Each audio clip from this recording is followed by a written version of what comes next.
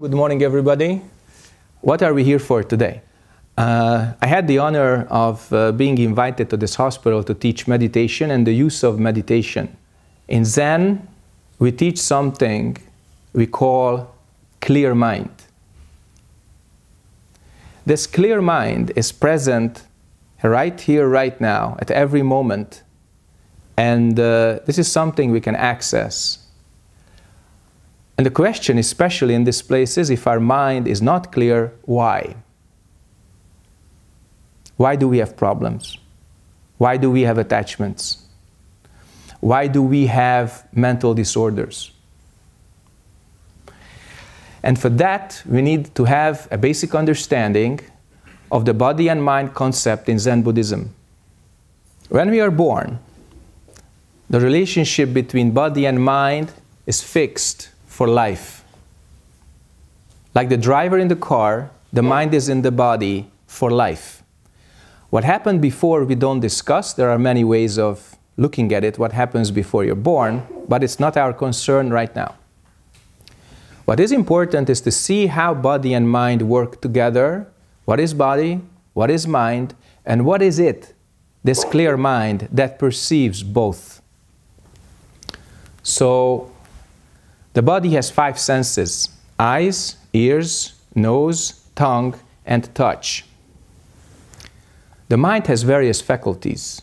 One important faculty is cognition.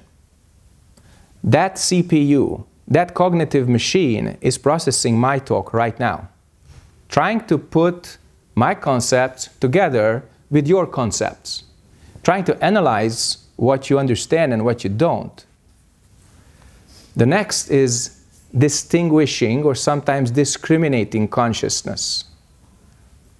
And that is very important, not just because of our judgments, but that's where we can tell right from wrong.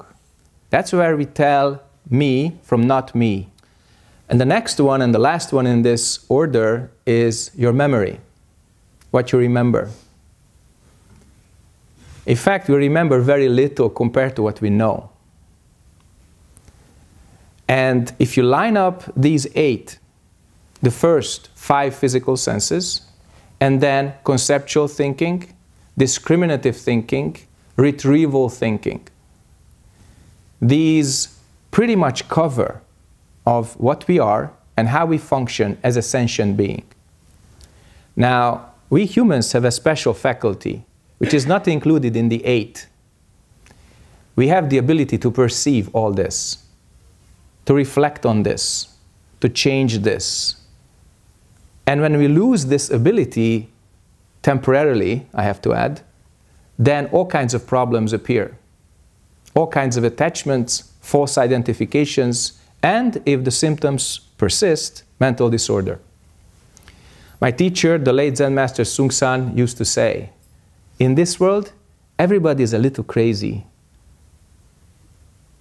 Little bit attached to something, little crazy. More attached, more crazy. Completely attached, completely crazy. That was his way of, presenting how your consciousness works. So, if your 7th consciousness has a false identity or multiple identity or the wrong identity, you cannot fit into society.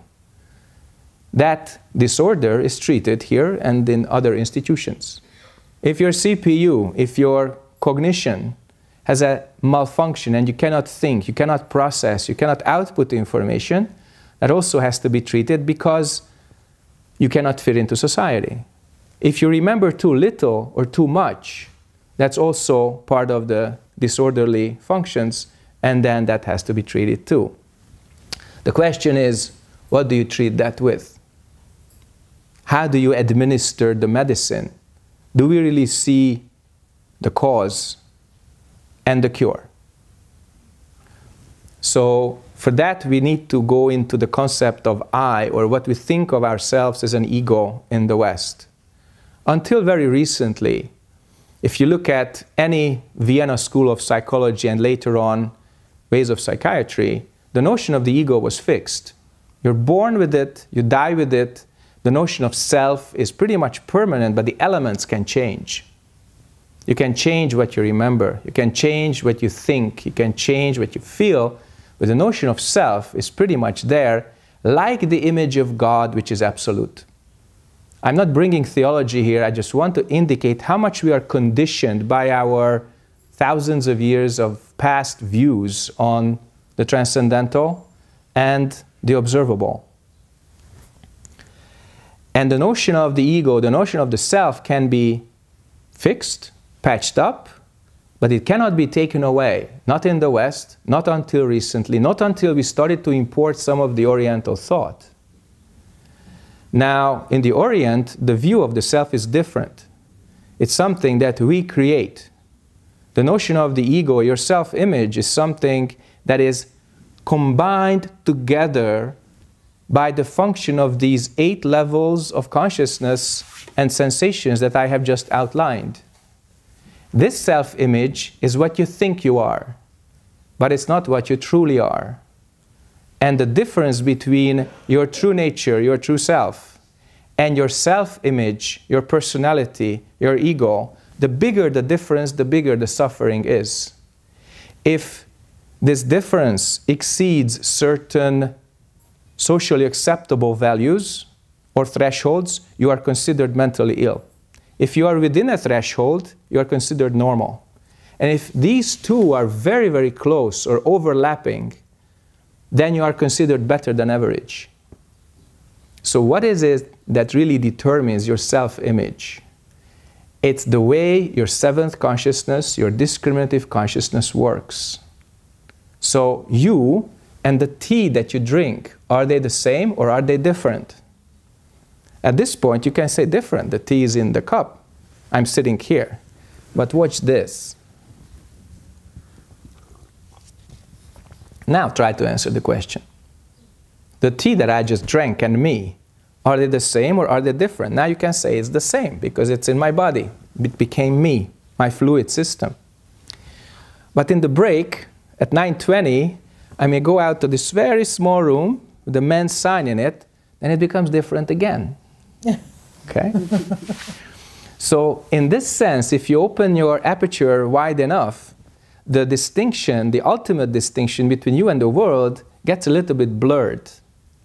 And we need to go beyond these conceptual distinctions, and we need to find something substantial. Now, what is this substance? I mentioned clarity, or this clear perceptive mind, right at the beginning. And the Oriental view is that when you look at the sentient being, what you see, hear, taste, smell, touch, think, feel, say, act, remember, none of this is you, but it's coming from you. You have the freedom to exert all this, to produce all this, and you have the responsibility to endure and face the consequences. But ultimately, none of this is your true self. None of this is your true nature. Why is this so important and sometimes paradoxical? At least for the Western mind, it's really paradoxical. Because how could we attain freedom from our own anger, desire, and ignorance if we were the same as that? We are not, but we make it. And if we are not responsible, how could we be correct human beings? How could we actually do something for each other if we do not recognize our own responsibility? The Orient actually has freedom and responsibility totally combined. In the West, many times we have this infantile notion of freedom. I do whatever I want, that's my freedom. Okay? Now later on comes the adult view when the consequences come and you have to actually overlap the two together. When we are free from our own wrong views, it means we can transcend or could transcend our dualistic consciousness. This dualism is born in your discriminating mind. This dualism is created by our own instincts of survival, possession, and procreation. Originally, it's not there. Originally, we are totally and absolutely clear. But when you make something, all these appear. In fact, ultimately, life and death as a cycle, they also appear. And I'm not asking you to believe this. I'm putting this before you as a working concept. And this concept can actually work in your everyday life as you want to keep yourself strong and clear. And it can work even in your professional career as you look at a patient right before you. So you know that your human nature and the patient's human nature is exactly the same. But none of the karma is the same. You are the doctor, he or she is the patient. None of the content of the 8 levels of consciousness is the same, because they have their memories, you have yours. They have their distinctions, you have yours, etc., etc.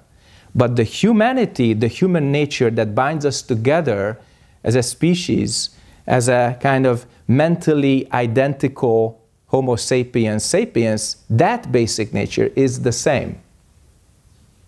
That is the basis of our compassion towards them. Without that, lasting cure is impossible. So every day you face a lot of tasks and a lot of problems.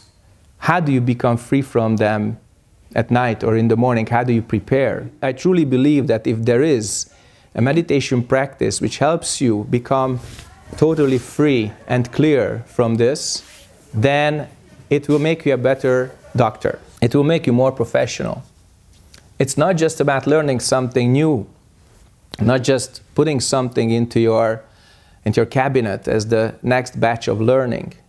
If it goes deep enough, it has a transformational effect in yourself as well as in the profession that you do. Let me give you a metaphor. Everybody likes chocolate, most of us. Whether it's dark or light, with raisins, with nuts, any kind of chocolate, a little sweet, jazzes you up, gives you some pleasure, we're fine with that. But no matter how many kinds of chocolate you taste, you do not have access to its root. So the origin of the chocolate is the chocolate factory. Now the factory is not tasty. The factory is something you cannot eat. The factory is made of metal and stone and wood and plastic and all those things. But without that, there is no chocolate. I'm saying this because everybody wants some kind of extra, something sweet from meditation, some happiness right away, some balance right away. But if we don't get to the factory, which is not sweet, if you don't clean the factory floor, which is not clean, if you don't know how to handle the machines, you cannot manufacture chocolate. In other words, you have to become aware of yourself and do your own homework inside and face your own karma, which you never wanted to face, in order to make a lasting difference and not just put on a nice layer onto the existing personality that you have. Your own transformation helps transform the world around you. Your own clarity helps the world become clear around you.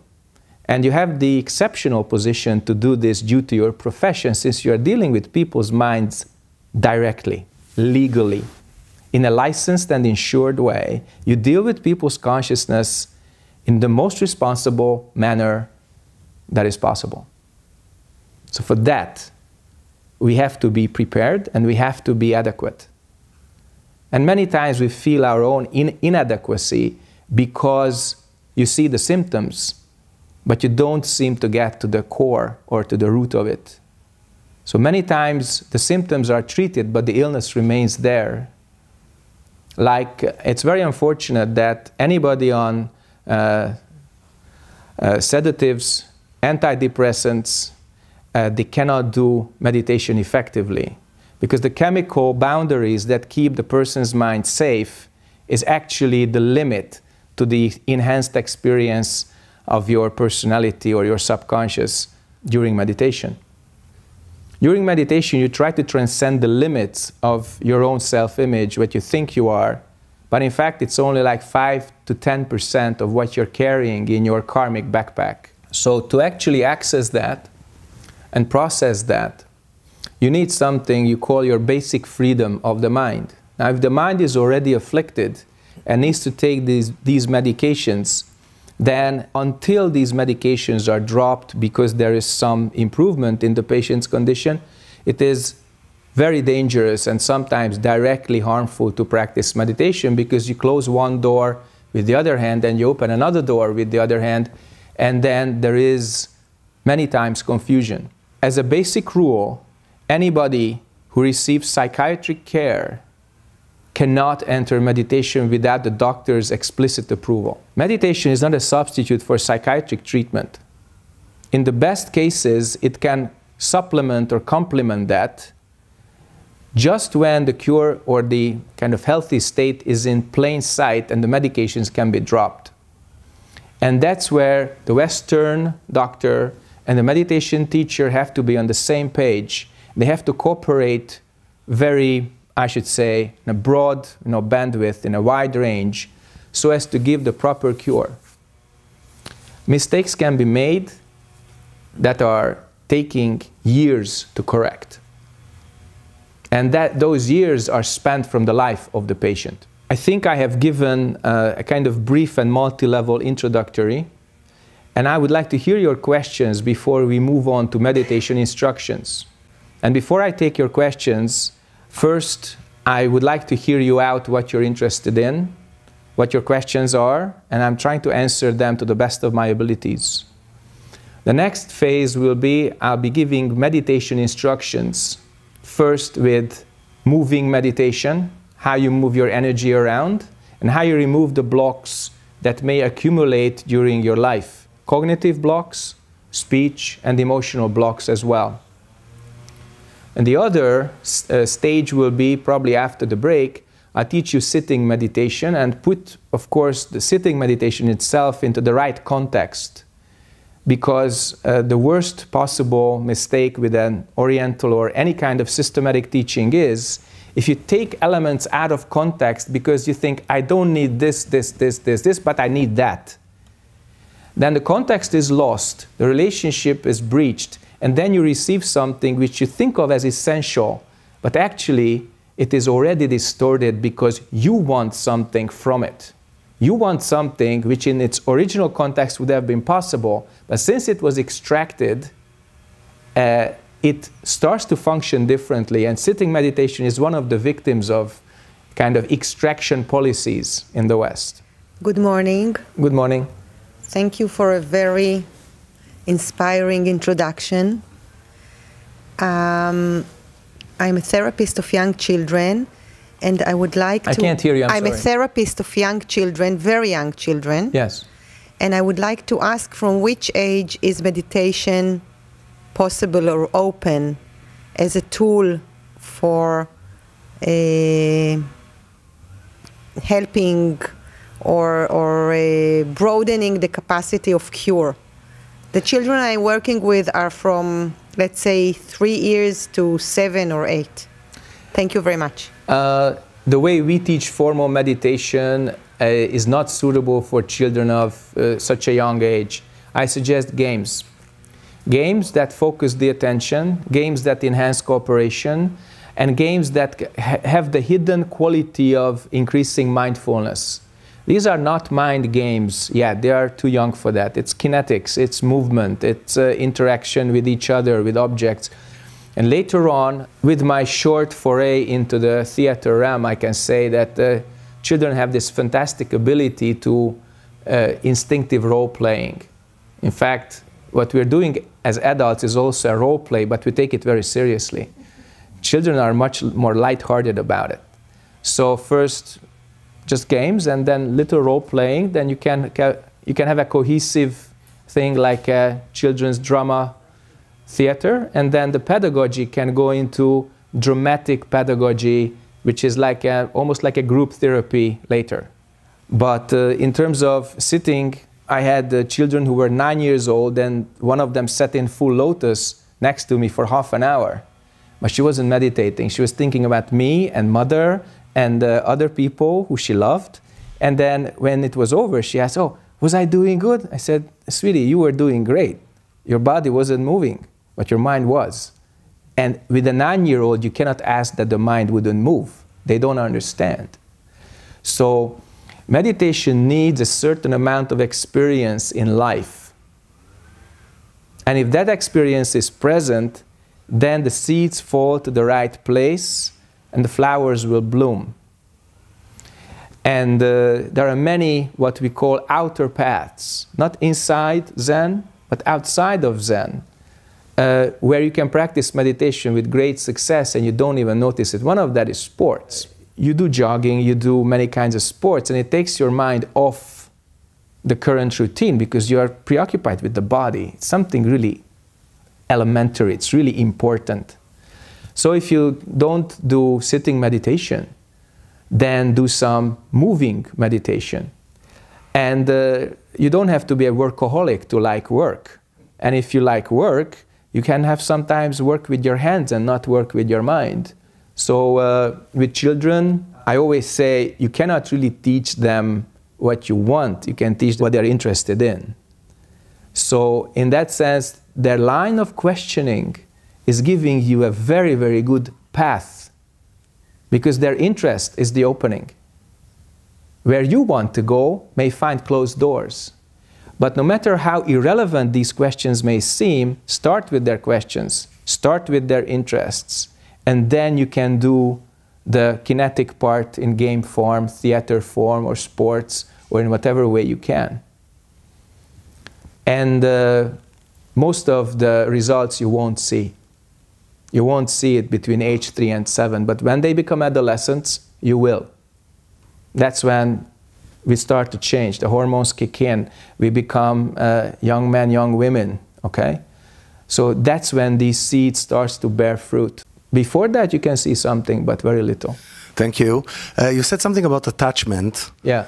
And the way we are free from attachment, we're getting back to ourselves. Yes. One of the contradictions that I can't live with up to today is that in Western psychology, attachment is very important. Actually, people with no attachment are very sick people. Yeah. And when you go to Zen Buddhism or some other philosophies of the East, we ask people to give up their attachments, sometimes to give up their names, to give up their connection to the families. Yes. In the Osho beliefs, you have to erase everything in your past and so on. So something between having attachment and not having attachment is not clear to me. Okay. Because my thinking is still a Western thinking that attachment is very important and good thing to have. Okay. So, Professor, thank you very much for your wonderful question.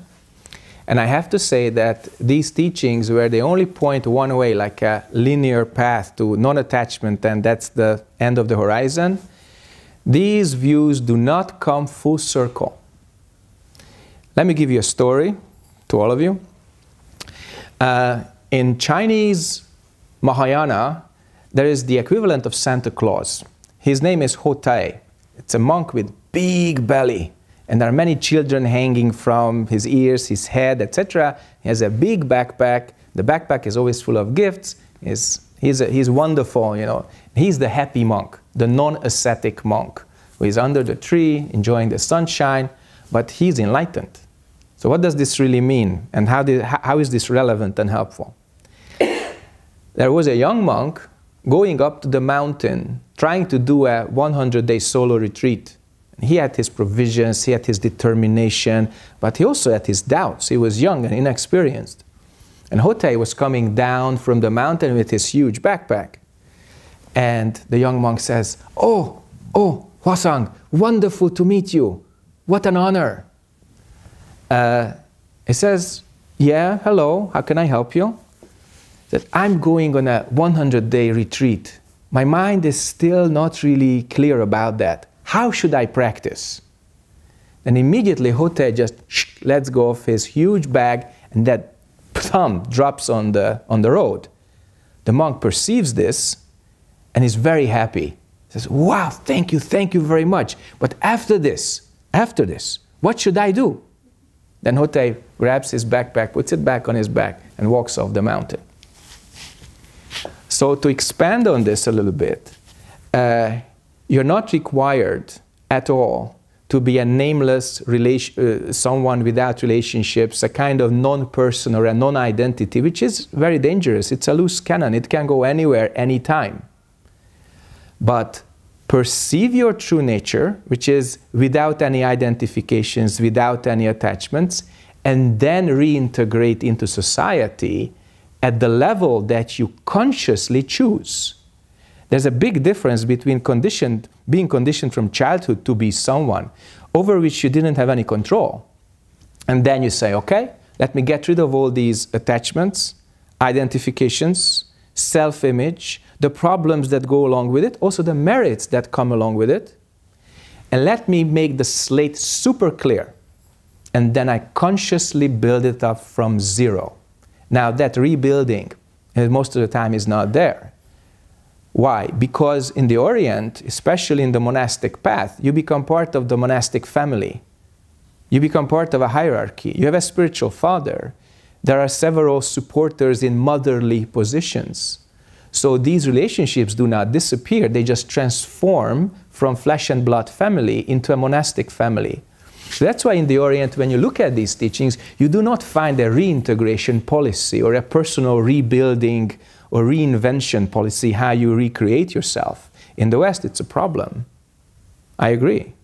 But then, the other part of Zen teaching, especially the way my late master, Zen Master Seung Sahn, presented it, that when you attain this clear mind, then perceiving your true situation, correct relationship, and adequate function is not a problem. So that sentence goes for the reintegrated person or the person with practicing life in everyday life. Because you don't have to, especially as a layperson, you don't have to go to the desert for a year. Not even for 40 days. Just come for a retreat, then you stop being professor or doctor or friends of the hospital manager. For a while, you stop being that. You don't even talk. You just do meditation together with others. You put your backpack down. You kind of relax a little bit, mentally and physically massage yourself, get refreshed. And when the retreat is over, you take your bag again, put it on your shoulder, and then with a refreshed mind and body, you carry your responsibilities forward as before. I mean, if you look at your own culture, prevalent here, Shabbat was about that. Once a week, you put your backpack down. Once a week, you switch everything off. Once a week for a day, you only deal with your spiritual or religious life and the community you are integrated into, your family, your neighborhood, your friends, your associates, even your enemies or people you dislike, but they go to the same synagogue. I should say that this kind of culture, if it's taken to the extreme, it can cause some worries and fears. What happens if I look like this? But I found my relationship again, in fact, it never really disappeared, but again in a new culture, in my monastic family. And I should say I'm more exposed to human life than before. I'm not kind of tied and bound by my old conditions. They didn't disappear, but I had the chance to go beyond them and to consciously build up a life which I believe in, which I want to carry forward. So I hope this answers your question. You were talking about clear mind, but meditation, it's a big word for a lot of all kind of practices. And some of the practicing are talking about a quiet mind, more like being more balanced or have less anxiety. And is this also contraindication for people with mental health? No. Problems? If you advertise quiet mind, you fail. You can have insight, you can have perception, and then that kind of experience helps you manage yourself better. But it will not be quiet. There will be thoughts, emotions, and everything buzzing around. But if you do meditation correctly, you establish mind space. And this mind space, A, it's clarity and reflection. B, it gives you decision-making power. If I see someone coming from the door, I have about 15 seconds to decide, shake hands or not. If the person appears right here next to me, I have zero latency, no time. So many times with our minds, we don't see our own impulses. We don't see our willpower. We don't see our reaction. And especially in the West, especially with afflicted minds, the reactive consciousness is the biggest problem. They react in adverse ways, in extreme ways, in unpredictable ways. So this unpredictability, this adversity can only be handled if the mind space is expanded and the mind mirror is cleared up, because then you see it before you act it out, before you say it, before you actually cognitively put more emphasis into it. You see your first impulses, and then you have a choice, follow them or not. If you have the correct notion of what you think you are versus what you truly are, you don't have this deeply rooted instinct to follow that because that's what you think you are. And if you don't follow that, you know what happens to you? Nothing. You just don't follow your karma. So the correct notion of karma as the building blocks of your personality, that's really helpful and I think very important. Quiet mind, it has deep, deep literature, especially in China, in Sung Dynasty China, where Buddhism was very established. That's where Pure Land Buddhism is from also. That's a later phenomenon. Where you teach millions, you don't have time always to explain in depth. So you give one important word and you let them figure it out. Like Pure Land with Amitabha Buddha.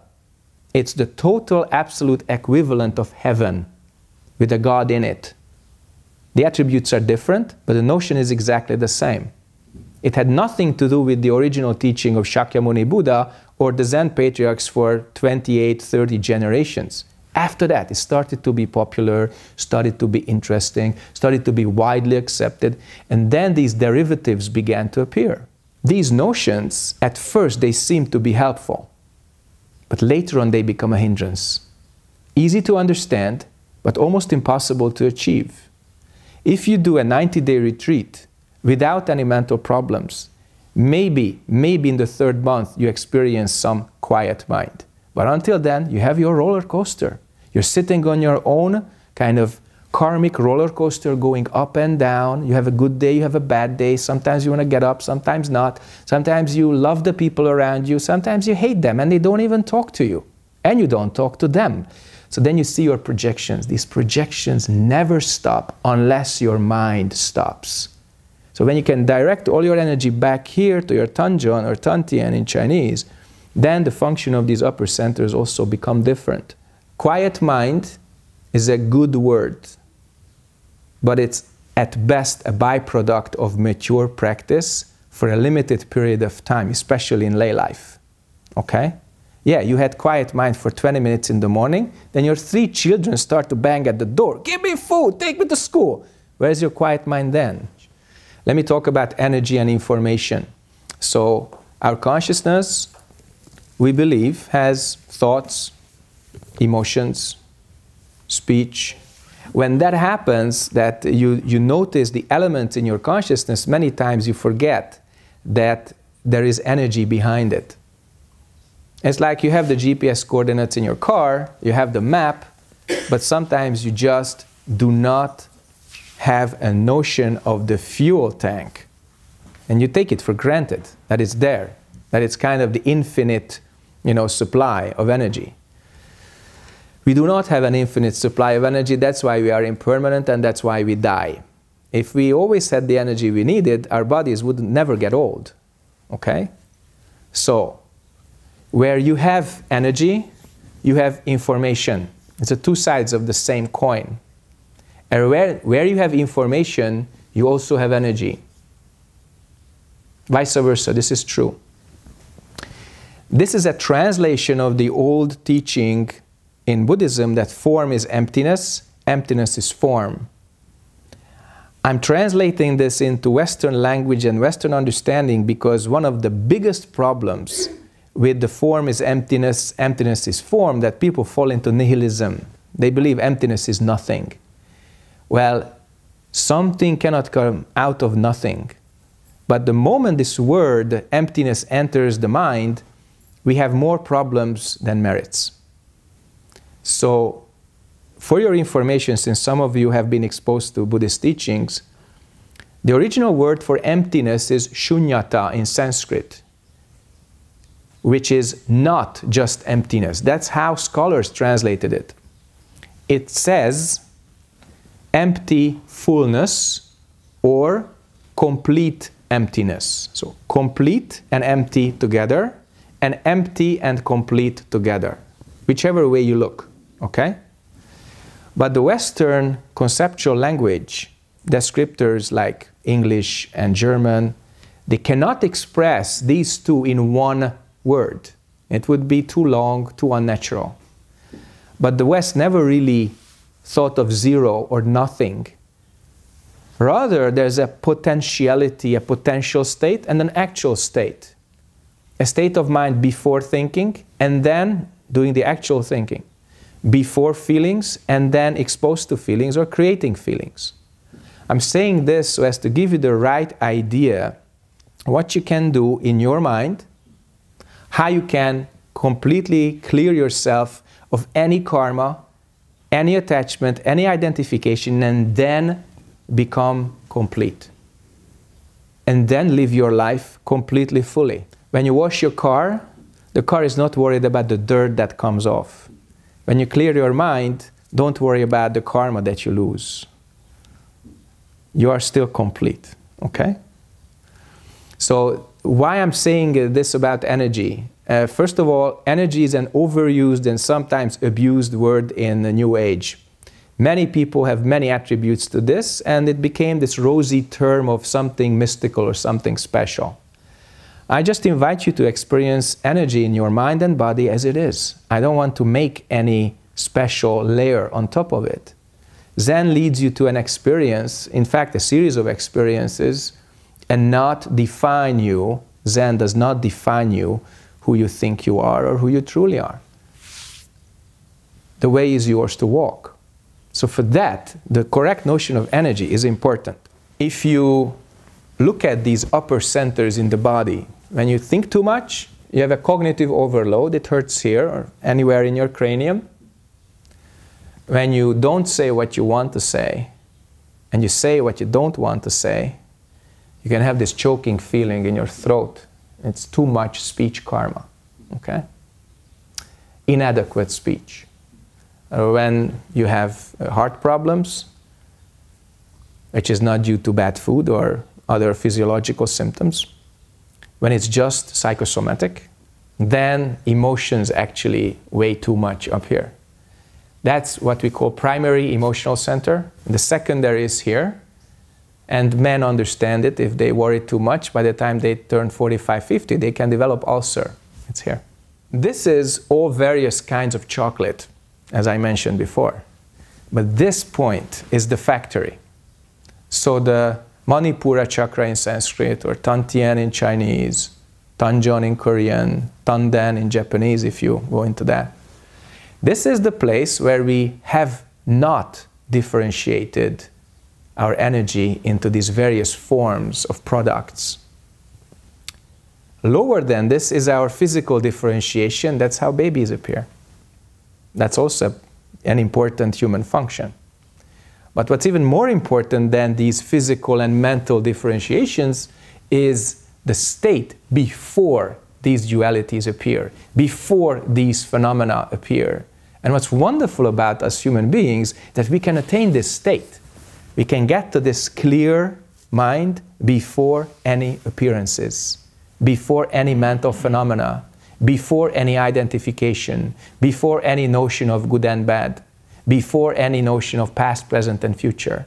All these qualities that I have just mentioned are created up here in our upper centers. In this chakra, in the navel chakra, we focus our energy and we focus our breath and we focus our mind too. And when you do that, these upper centers are relieved, because when you change the energy, you change the information. Remember that? If you don't change the energy, you have a hard time dealing with the information. You have 10,000 emails to check, text messages to read, phone calls to make, feelings to feel, thoughts to think. So in Zen we say you do not treat the tree just at the branches and the leaves. You treat the tree at the root. This is the root. These are the leaves.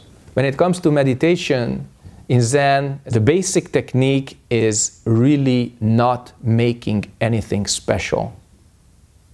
Many people want enlightenment experience at the end of a 7-day course like that, or a 3-day course, or a 10-day course, and you pay for it, so you're supposed to get it. It doesn't work like that. the root, especially the most important parts of the root, are not visible. They are below ground. So if you do not explore that part in yourself which you have never seen, you cannot get to that root, okay? That's why in meditation you see the rough stuff first. There are many, many methods that give you this nice and rosy happiness feeling. Imagine this, hear that, switch on this music, think like that, make an image, etc., etc. We call these object-oriented meditation, and they don't last long, okay? It's like cognitive sugar. And sometimes you need it because you're bruised, you're traumatized, you're rattled, you're in disorder. But this does not get you to the root. It's just some silver lining around the cloud. And Zen means you ask the question which opens your mind, and you keep that question until all your traffic disappears. And this question is, what is this? That is, what sees with my eyes? What is it that hears with my ears, feels with my skin, thinks with my mind, feels with my heart? What is that? So you direct that question inside to the very root of our being. And then if you go deeper and deeper and deeper, you attain something. I cannot tell you what it is. I can only point the way there, okay? But what is clear, if you have a correct teacher, is that when you go the wrong way and you think you got it, the good teacher immediately opens your hand and says, okay, look at this. Did this appear? Yes. Then it will also disappear. Then this is not what we are looking for. So please let go of that. And then return to your empty hand. Return to the practice and do the cleanup a little more. Just day in, day out, one after the other. And I know people want quick results, and this is a very stressful and haphazard world in many respects. But that doesn't mean that your practice has to be. If you want quick results, you remain superficial. I'm sorry. If you experienced enough problems and traumas inside and outside, you know you have to go deeper. You know you have to have the essence, something which is more than just the surface. And lastly, before I open it up to maybe more questions if you have, in Buddhism, especially in Korean Zen, we have 4 bodhisattvas. Bodhisattvas are enlightened beings representing certain mind qualities. I'm bringing them in here so as to show you how skillful Mahayana is. First of all, we have Avalokiteshvara. She's the bodhisattva of compassion. Then we have Manjushri. He's the bodhisattva of wisdom. Then we have Kshitigarbha, who is the bodhisattva of speech and the correct path. So making the correct commitment and walking on the correct path. And then we have Samantabhadra, who is the bodhisattva of action, correct conscious action. Now, I have been, reciting the names of these wonderful bodhisattvas for years before I asked the question, why? Why these 4? Why not more or less? Or why not just Shakyamuni Buddha and then let's get on with it, okay? And the answer is something really simple. We have thoughts, we have speech, we have feelings, we have actions. If these 4 are not pointing to the same direction, our personality can disintegrate. And this disintegrated personality is one of the root causes for mental disorder. Your thinking goes this way, your speech goes that way, your actions go a 3rd way, and your feelings are everywhere. How do we treat that? How do we actually put this into correct perspective? First of all, you consciously project these qualities into these figures of enlightened beings. You externalize them. You purify them. You put them to the same direction like the way of enlightenment. And then, when that's clear for your mind, for your whole being, you internalize them again. And then you created this with your own mind, but you have done the job. You have made it articulate. You have made it clear. You reflected on them. You saw all your feelings, your thoughts, your actions, and your speech as your own creation. And then you internalize that again. They become instinctive and subconscious again. And you can do a much better job in your everyday life than just speech unexamined and unexplored, actions unperceived, feelings inarticulate, and you have lots of suppressed emotions, and then thoughts that are still in chaos and in disorder. Recently, that's the last 20, 30 years, especially in the United States, there have been many efforts to combine Oriental thought and Western discipline, like Western medicine. And personally, I've seen both sides of the coin. I've seen the Western approach, I've seen the Oriental approach, and from the bottom of my heart, I wish that this bridge would become stronger and bigger. But it doesn't work without you. It doesn't work without your personal commitment or personal experience. And when you make that commitment, especially towards yourself, towards transforming yourself to a better person, a better doctor, a better father, mother, etc., that commitment actually starts to work. And without that, you cannot just put another layer of discipline onto the existing agent, the existing person that you are. I'm saying this because only you can do this. There's no teacher that can give you this transformation. We can give you the tools, we can point out the way, but if you're not into it, it's not going to happen, okay? Any questions you may have? I wanted you to explain a little bit about the meaning of karma, is not because like energy, it is being too much used and abused in the Western world. It's not like karma is in the names of cafes and biscuits and coffee and whatnot. To our notion in Zen, karma is cause and effect. The accumulation of cause and effect through repetition becomes habit.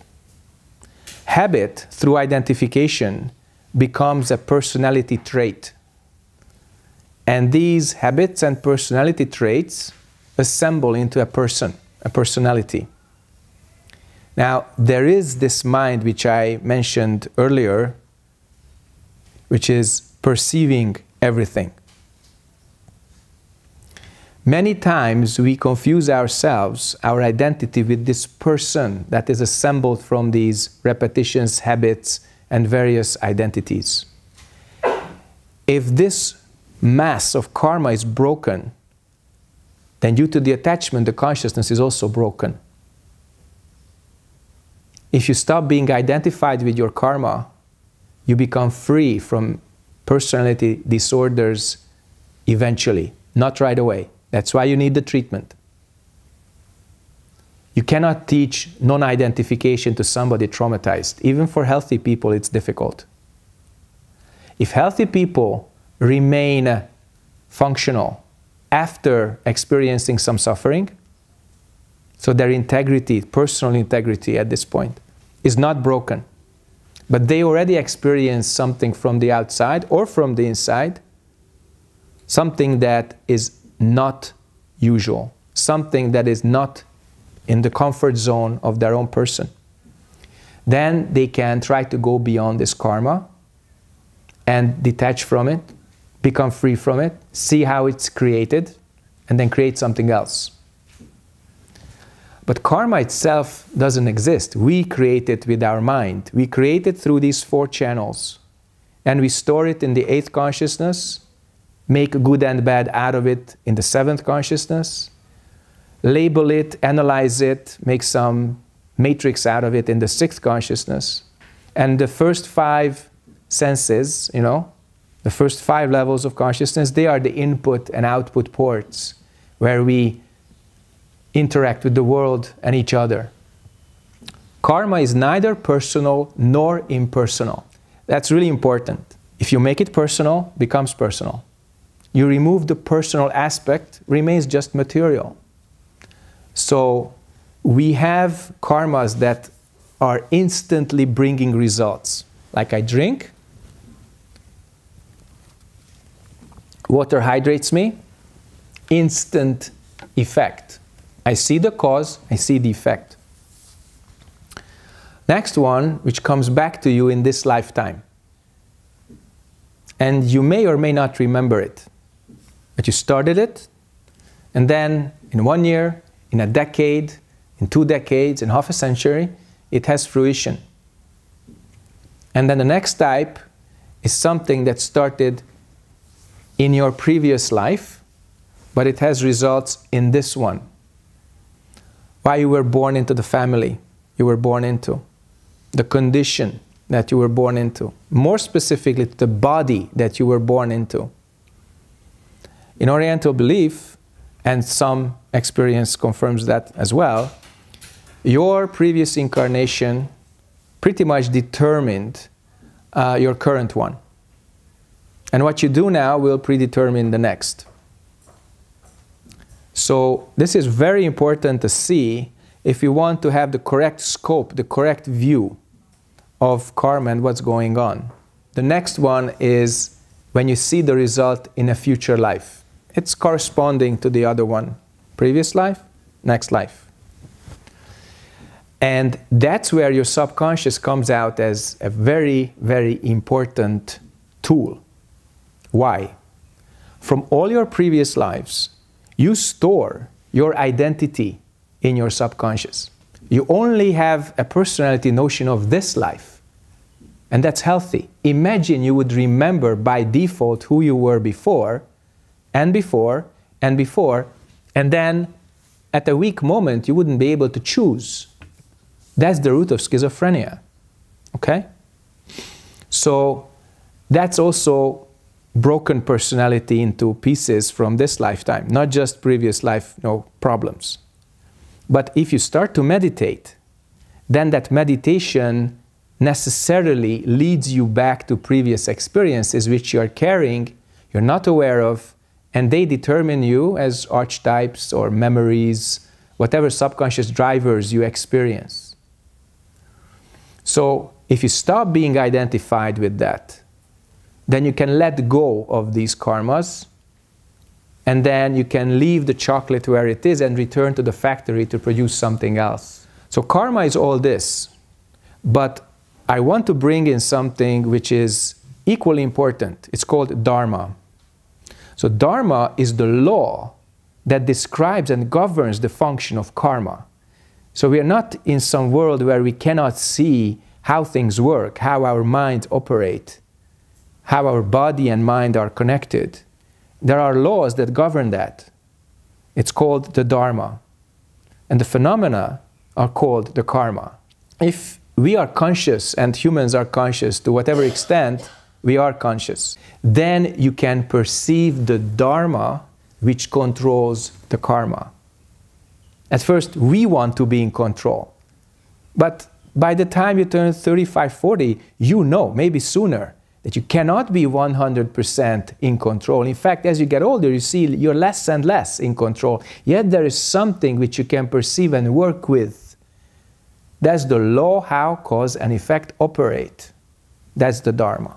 So here in this place, the patients carry very heavy mental karma. And the discipline that you use to approach that is your medical profession. The degree that you got, the education that you received, and the experience you have with the patients. To what extent can you go beyond that? I'm not asking you not to use it, but to what extent can you expand it or go beyond it and see both yourself and the patient from a different or new perspective? And that new perspective can only come from you, from inside. And that's one of the aspects where meditation can help you. And let me briefly talk to you about sitting meditation. Sitting meditation is part of a larger toolkit in the Eastern meditation culture. First they used bowing, and this bowing seems to be before statues, like Buddha statue or Bodhisattva statue. But as you heard in the first part, this is not some worship of an object. The Buddha and the Bodhisattvas remind, in fact, personify the qualities we have inside. So when you raise your true nature above everything else, when you raise reality above anything else, that kind of mental work is helped by an externalization. And in that sense, any holy object is an external personification of something very precious inside. How cultures interpret that, that's another matter, and I don't go into that. But what is important to know is that in the Orient, especially in Mahayana countries, bowing practice is just as important as chanting mantras and sitting. And most monks who went into meditation, they did a lot of bowing and chanting first to take off most of their karma, and then enter the seemingly quiet, but sometimes inside very tumultuous realm of sitting. So bowing is like breaking ice. Chanting, the mantras primarily work with your heart, with your emotions. They are like boiling the cold water to the boiling point. From the icy cold water, it becomes almost steam. And that takes care of another layer or other aspect of your karma. And when you sit, sitting is like the wind which blows the clouds away. And I have to remind ourselves that most of what you learn now, although it appears in a Western, somewhat integrated form into this culture, was a monastic and oriental way of practicing until 40, 50 years ago. So it takes adaptation and assimilation so that this would work for you and for your beloved and for your friends and maybe for your patients. In the monastery, it was no problem if someone went a little crazy. It happened quite often. They had what they call the karmic wind, okay? And that wind just changed the person into something and someone that was not there before, but since they looked at it different, it may not be there tomorrow. And the whole monastic structure was keeping that person basically in place. There was no isolation, there was no judgment, there was no fear of discrepancy or deviance.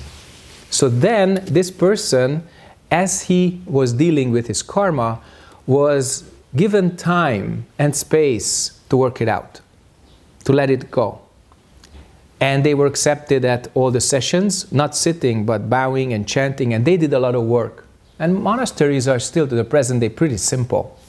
In Korea, no matter that they have internet, they still have a lot of physical labor. It's wonderful. Sitting as it is, and no matter how much Western people want that, I wouldn't call it the first and most appropriate tool when you want to approach yourself. Your karma hits you in the face. Something that would normally go away by bowing and chanting immediately appears when you sit down. And then you wonder, how can people achieve peace like this? Or harmony? Or happiness? How does that really work? And the answer is, it's part of a bigger toolkit. That's why I said at the very beginning, don't take it out of context. Don't take it out of the tradition. Rather, you enter the tradition, one or another tradition, and try to experience it fully. And when you do that, then you see how versatile the whole thing is, how adaptable it is. So I of course don't teach bowing and chanting, in this country because it's not really compatible with the local culture, and we accept that. But we teach that correct approach which prevents you from being bruised or traumatized by the very technique which is supposed to relieve it. All right? That's important. When you just want the warm wind to break the ice, it's not going to work. So sitting will not take away your heaviest karma.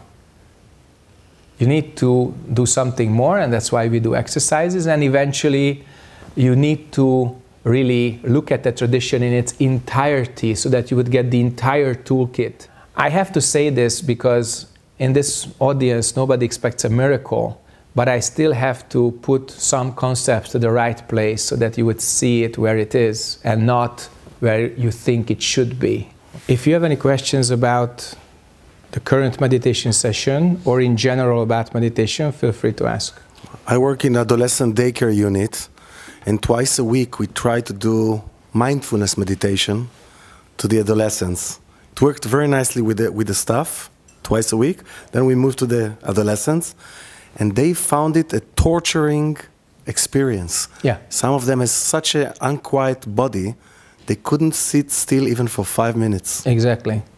A similar answer as to your colleague before.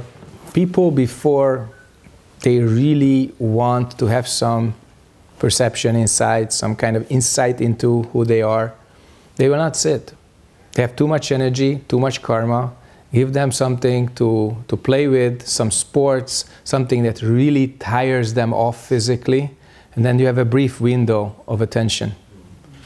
It's very special when somebody like a few children who were around in the families in Hungary and other countries, in America too, 9, 10, 12-year-olds, they could sit like half an hour, but only for the sake of the parents or for me, because they had good emotional connection. But that wasn't real meditation. It was just a body posture they took. So with adolescents, especially when they have so much energy, that energy needs to be utilized. You can't still it. It takes time for those folks to get into human life a little deeper. Then they will have their own inquiries and they become more suitable for this. But even with adult patients, as I indicated earlier, meditation opens a door which you sometimes don't want to open because what comes out of it you cannot handle, let alone the patient. It's for your own benefit. You already understand how deep meditation can go, how much it can cleanse you from your own reactive consciousness, that you're not split into 2 and 4 and 8 and 16 and 32 and up to many zeros and ones by your own reactive mind. The hardest is when you feel yourself judging the patient instead of curing the patient. And when you're weak, when your mind is tired, that you can slip into that. There are different instructions in meditation for your thoughts, and when it comes through meditation, can you give us please your thinking about it, what to do, or how do you guide during meditation with coming thoughts? You come back to this center, your mind returns to don't know or not knowing. And this don't know mind is clear like space, clear like a mirror.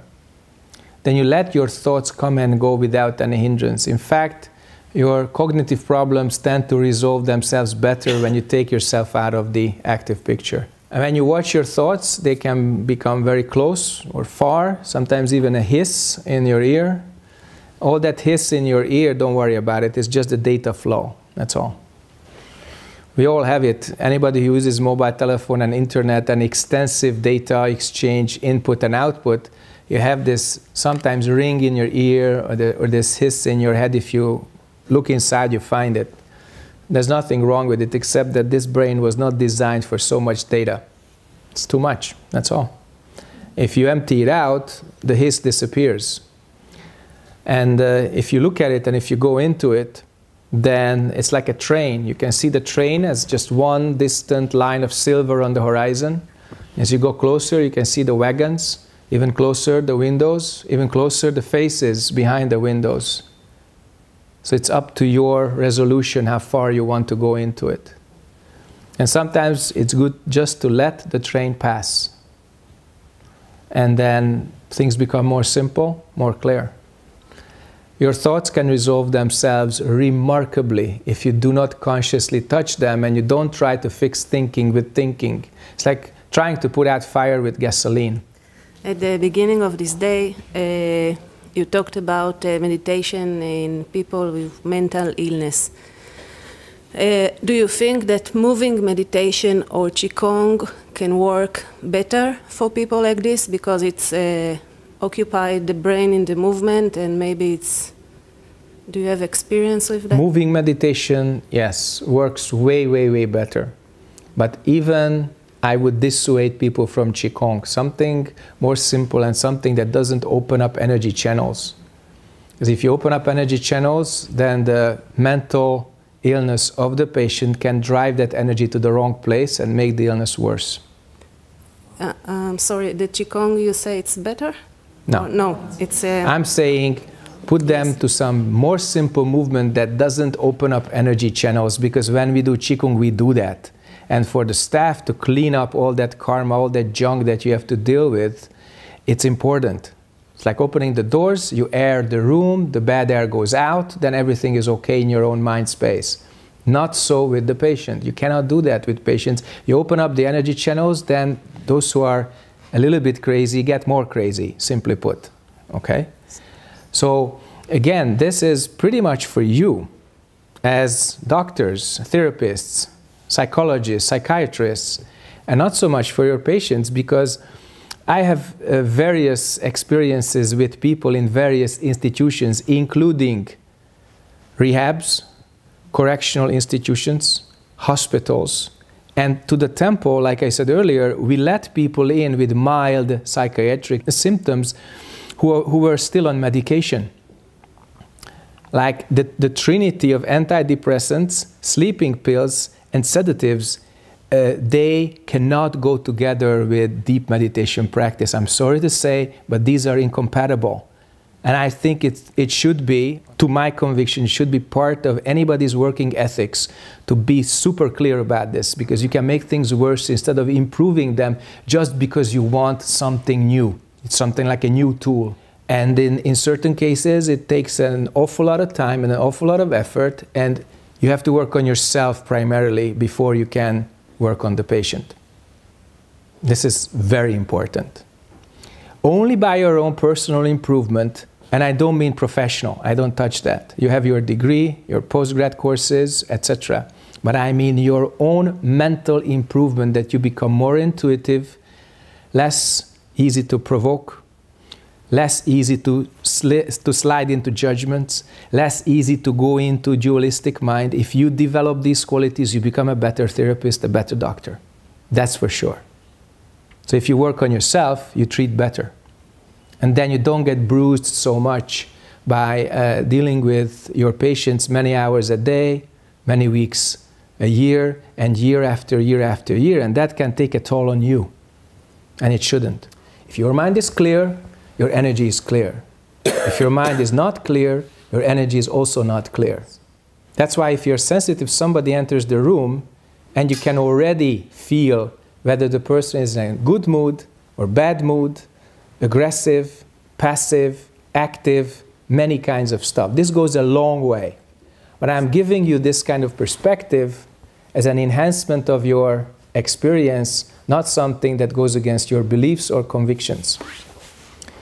You can go very far with this, and the more sensitive you are, the more directly you can perceive yourself and the patient. To the extent that you increase your own self-awareness, to that extent you can increase the perception of anyone and anything right in front of you. But if you don't do the internal work, you cannot do the external work. That's an equation. It's like E/mc squared. It's that simple. So the more you work on yourself, your mind, your energy, the better you can do your job outside with less traumas, less bruises, less breakdowns, less depletions, etc., etc., etc. It's not me talking now, it's my Western mind. Understood. Okay.